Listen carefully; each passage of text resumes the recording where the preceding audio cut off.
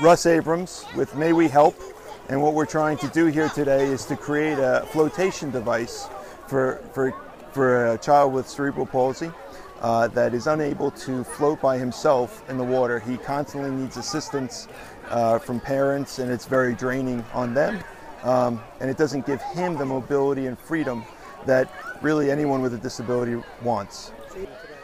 Today, this one is actually much better. This is the most effective prototype we've had. One of the issues we didn't realize is his strength. He might have cerebral palsy, but he is extremely strong.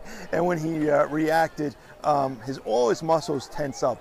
And that's something he did in the last one as well. But this time, he actually broke our device. So we're gonna go back and make it a little bit more durable and flexible, so that he can flex when he gets that initial shock of cold water or initial movement, because all of his muscles move at the same time when he's trying to just move an arm. That's the kind of the cause of cerebral palsy. So we're going to make a slight adjustment, but right now it's suffice. It's meeting the needs, and we have a very small adjustment in the next few weeks, and he should be good to go. Especially for the rest of the summer, he should be good to go. He is about to turn 10 later this week.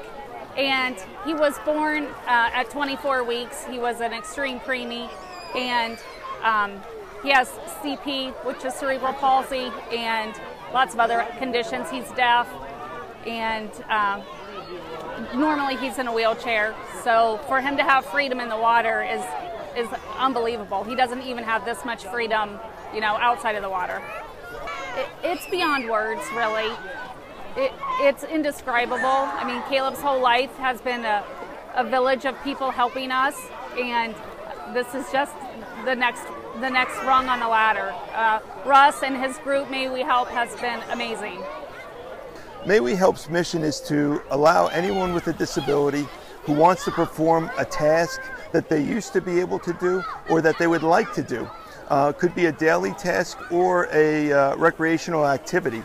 But because of their disability, they're unable to. So what we do is we fill the gap between their disability and what they can do and what the activity requires. And by doing that, we create a device that fulfills that gap and meets that need.